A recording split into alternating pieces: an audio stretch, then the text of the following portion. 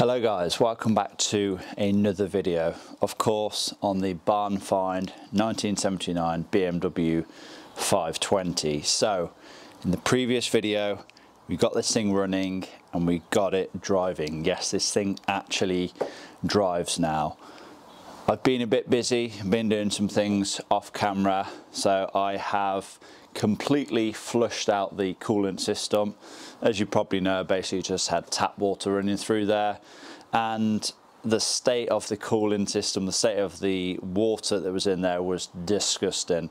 Done multiple flushes, came out brown, then a lighter shade of brown, then a even lighter shade of brown, and then eventually just came out clear water. So we completely flushed out the entire system.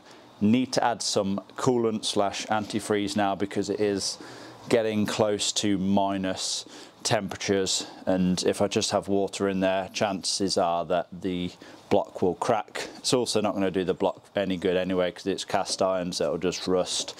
So yeah, we need to get some coolant in there, we need to get some antifreeze in there. I've had all of the hoses off, made sure everything's clear. I've even taken off the hoses to the heater matrix, blew fresh water through, and then yeah, a load of nasty water came out the other end. So yeah, cooling system, need to do that first. Like I said, we just need to add some fresh coolant. I believe this car takes G11 or this stuff anyway.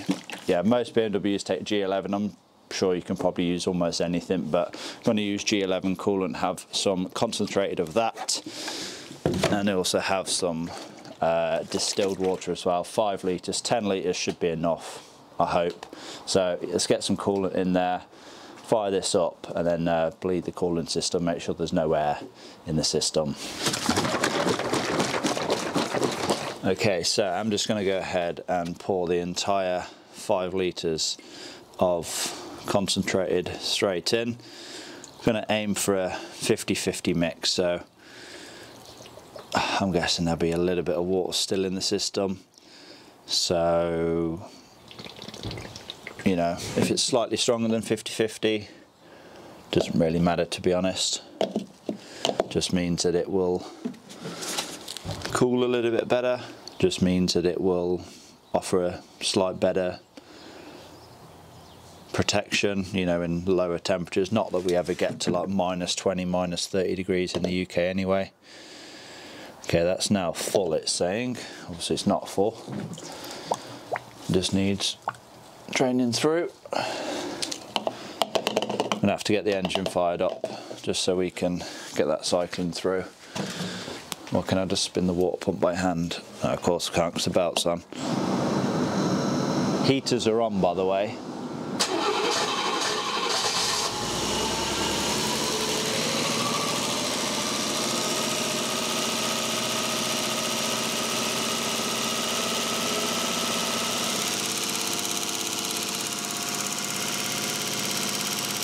There you go, going down.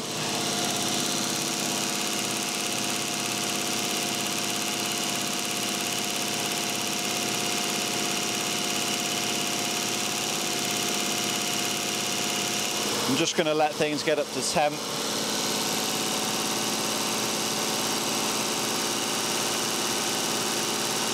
Let the thermostat open, let the coolant get through the entire system, and then we can start topping this up towards the max level.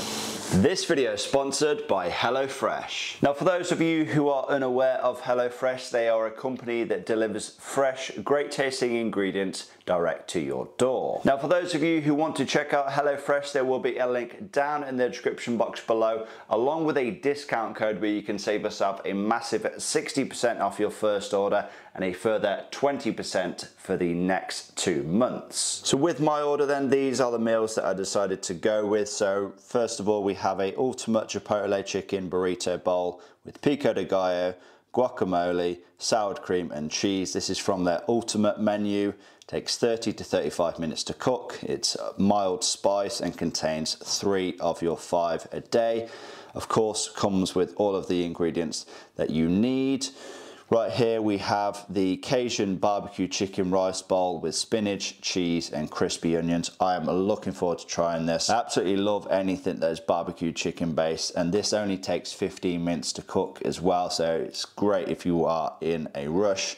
Again, of course, comes with all of the ingredients that you need. And then finally we have the 21-day age rump steak and lemon chive butter with cheesy mash and peas. Again, this is relatively quick to make, just 20 to 25 minutes.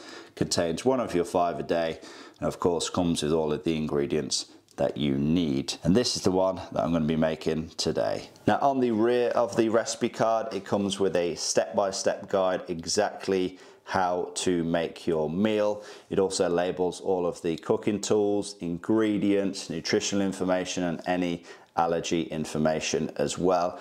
Now this should be foolproof. Even I should be able to make this meal. And right here we have all of the fresh ingredients laid out in front of us. Now all that's left to do is get cooking. And here is the finished product. This looks so good. Cannot wait to try this. Now I just want to say a massive thanks to HelloFresh for sponsoring the channel. Remember, if you want to check them out, all the details will be down in the description box below. But now let's get back to the video. Okay, so we are now up to temp. Temperature gauge is bang smack in the middle. So the thermostat should have opened. I've also topped the cooling system up to the max mark, which is just there. You can't see in there, it's so dark. But yeah, that's now up to that max mark. Ended up not adding the entire 5 litres, probably about 4.5 litres, and about another 1 to 2 litres of the deionised water. I think the entire system holds between 7 and 8 litres. So yeah, fairly confident. I've got all of the air out of the system. So that should be the cooling system done for now. Now one thing I've noticed, the HT leads are making contact with the exhaust manifold, so they're just going to melt. So I definitely need to put the heat shield back on there. Oh, if you're wondering what this is as well, this is the makeshift crankcase breather for now. It was just blown out the side there all over the carb, so I've just rerouted that to the ground. I've ordered the genuine BMW pipe that literally goes from there to there. As you can see, paintbrush is currently blocking the port on the intake manifold, so once that arrives I'll install that. I've also installed a fuel filter just on the fuel inlet hose here. Seems to be coming through pretty clear. I can't even see any dirt or rust in there, to be honest. So I think the fuel tank must be pretty good. Yeah, really doesn't look too bad, does it?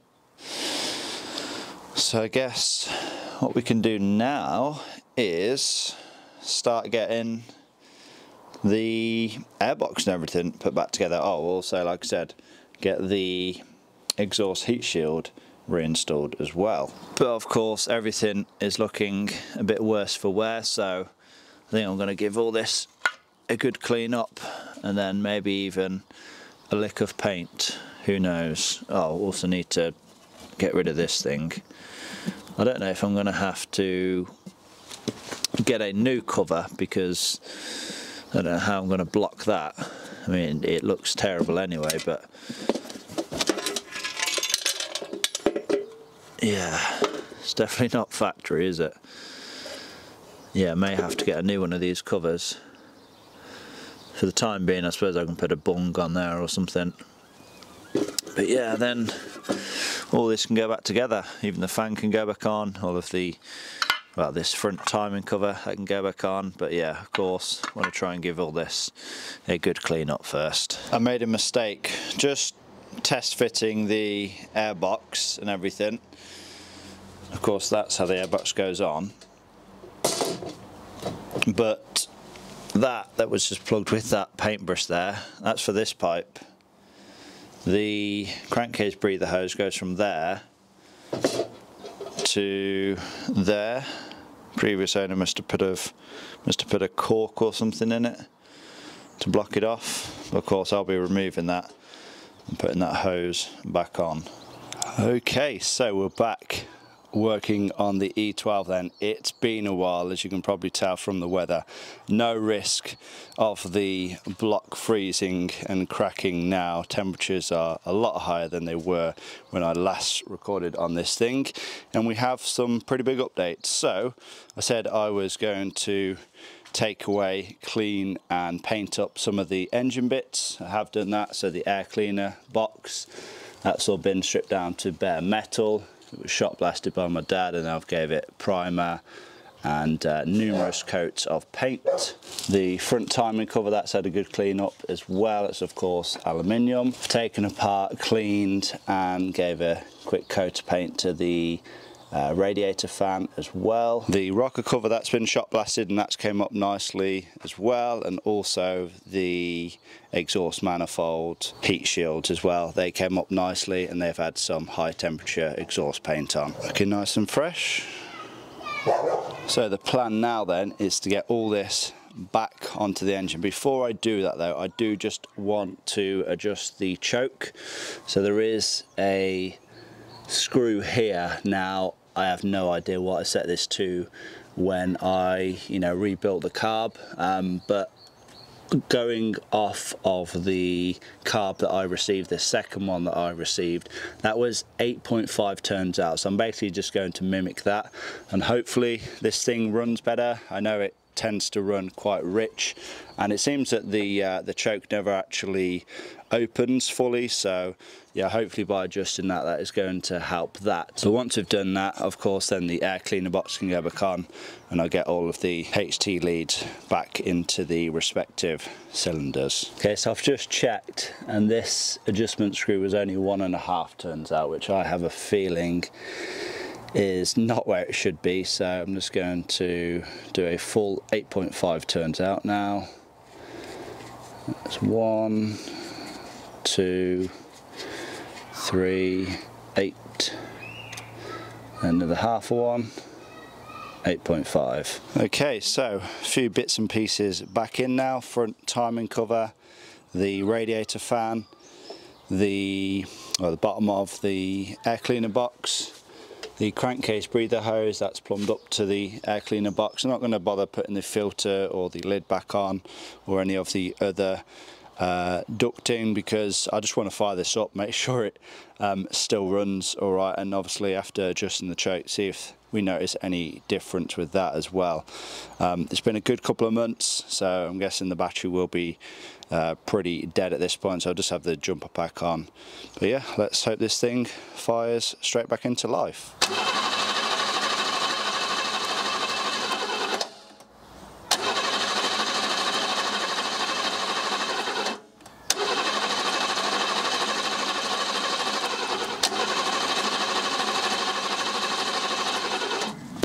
I don't think that's getting fuel through. May just need to keep cranking some more though. Hopefully it feeds itself through. I'm guessing after sitting for a few months, it's probably, the pipes have probably gone dry. It's definitely got fuel in, but I'm just going to put another few litres in, see if that makes any difference. Right, fuel added. You watch it fire straight into life now. I think I'm just going to keep cranking because I know the fuel pump's good. We know it works. I think there's just now a lot of air in the system essentially. So yeah, just going to keep cranking until we see fuel at the fuel filter at least. So can't see anything there at the moment.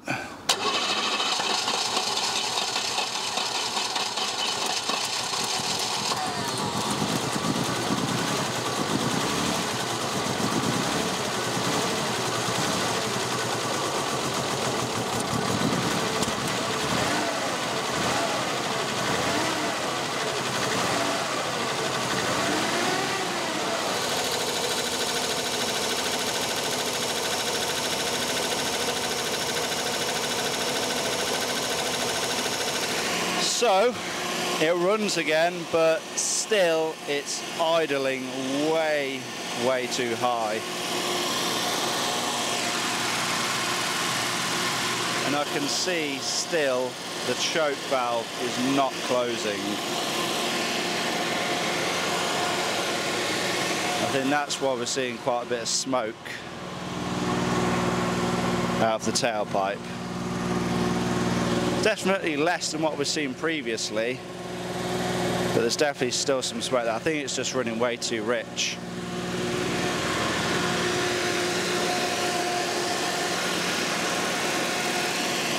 Right, let's switch it off. So then, why are we still idling way too high? Why are we still running rich? Well, I can only imagine it is something to do with the carburetor. It obviously needs adjustment. Now, it's kind of out of my realm of things. I will do some research or try and find a manual, you know, when it comes to setting one of these carbs up. It's a Solex 4A1 carburetor for those that care. But yeah, you know, I don't know where to go, you know, at this present time. Obviously it runs, but you know, we can't have it just absolutely screaming its nuts off just sitting here in the driveway, can we? So if I had to guess sort of how many RPMs it's idling at, I'd say maybe 2,000, something like that, which is obviously high. I'm guessing it should be idling 800, 900 RPM, something like that. So yeah, we do need to get that sorted. And obviously if we was to drive it like that, it'd just use way too much fuel. I think I had like a quarter of a tank, and I think just running it for like 10 minutes went through like an eighth of a tank, so half of that quarter. So yeah, it's definitely running rich. We need to sort that out, but I am going to proceed and continue doing what I plan to do in this video, which is pay some attention to the brakes. So still has the original brake fluid in here. It is below the minimum, but the good thing is that we have some brake fluid. Now, is there a leak? I don't know. I mean, all these steel pipes now, they're all, what, 40, when was this, 79, so they're all 45 years old, and most of them are probably the original, so chances are we probably are going to come across some leaks. But I'm just going to, let's say we don't come across any leaks, and just go ahead, get the car up in the air and try and bleed all 4 brake calipers, and we'll see how that goes. So let's get on with the brakes then. Rear of the car is up in the air. Just have the trolley jack on the differential. Nice chunky piece of metal that looks like it's been at the bottom of the Pacific Ocean for 100 years or so. I mean, let's be honest, if that was recorded from the Titanic, you would think it's from the Titanic, wouldn't you? Right, I've got my Bluetooth axle stands in place as well, so should the trolley jack fail, pretty sure those jack stands will probably go straight through the rear subframe there. So having a look at the rear brake bleeding situation, there is a bleed nipple there, obviously the same on the other side as well. Good thing this pipe has been replaced. Bad news, the other side hasn't been replaced, and it looks a bit crispy. I'll show you that in a minute. But yeah, I have a feeling that this is just going to round off. Hopefully it doesn't, because then that will save us a hell of a lot of pain and suffering. So I'm going to try and clean it up as best as possible. I may even apply a bit of heat to it before we even try and crack it loose, and then we will try and crack it loose, probably snap it, and then we'll start crying.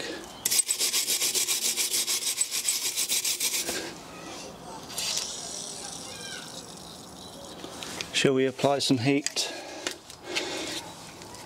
Let's apply some heat.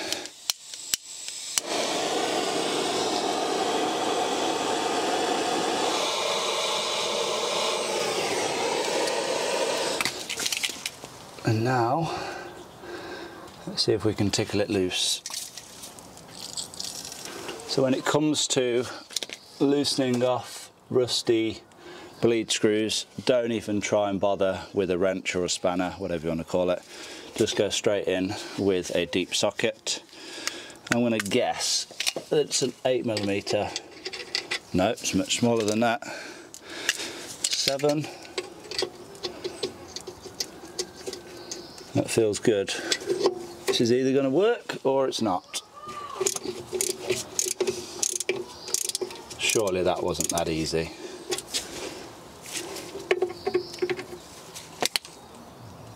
It's free. This car does keep surprising me. Let's get the power bleeder on the reservoir.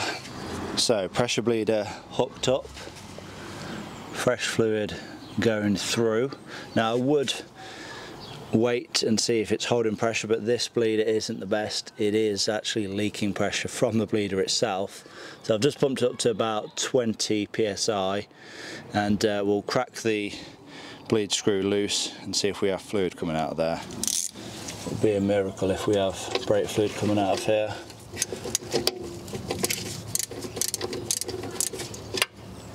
We do. We have brake fluid coming out of here. Right, let's bleed it. Big problem. It began to bleed and then it stopped. So I thought, oh, I'll just remove the bleed screw fully. Maybe it's just blocked. Fluid still wasn't coming out. But it is coming out of one of those brake pipes up there. Massive puddle all over the floor.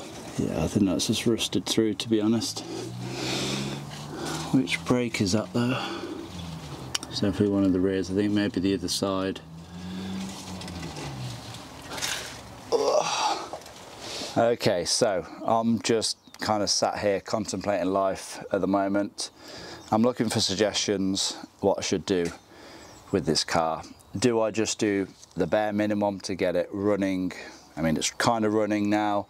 Do I do the bare minimum to get it driving on the road and hope that it gets us out on at least one journey and home safely?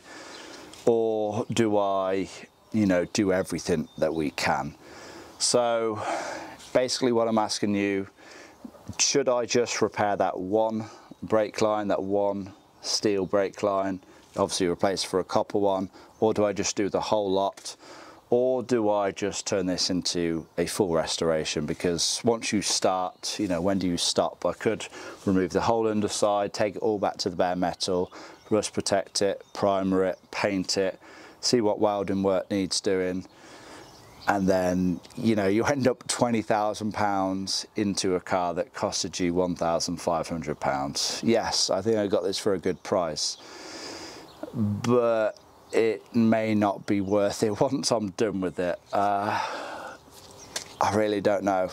I do love this car. I love that we managed to bring it back from the dead, so to speak. It was sat in a barn for 30 years, left to rot, and you know, we've done a half engine rebuild. We got it up and running, and I would quite like to drive this car. I think it'd be a good laugh. Obviously we need to kind of make sure it stops first, because that's kind of important, isn't it? You know, you can't have brake fluid leaking all over the floor and not have a way of stopping.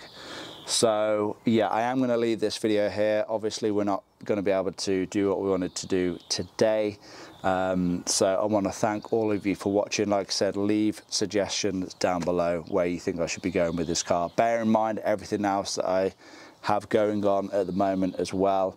I'm interested to know all your thoughts, but yeah, give this video a like, leave a comment down below, subscribe if you have not already done so, and I'll see you all in that next one.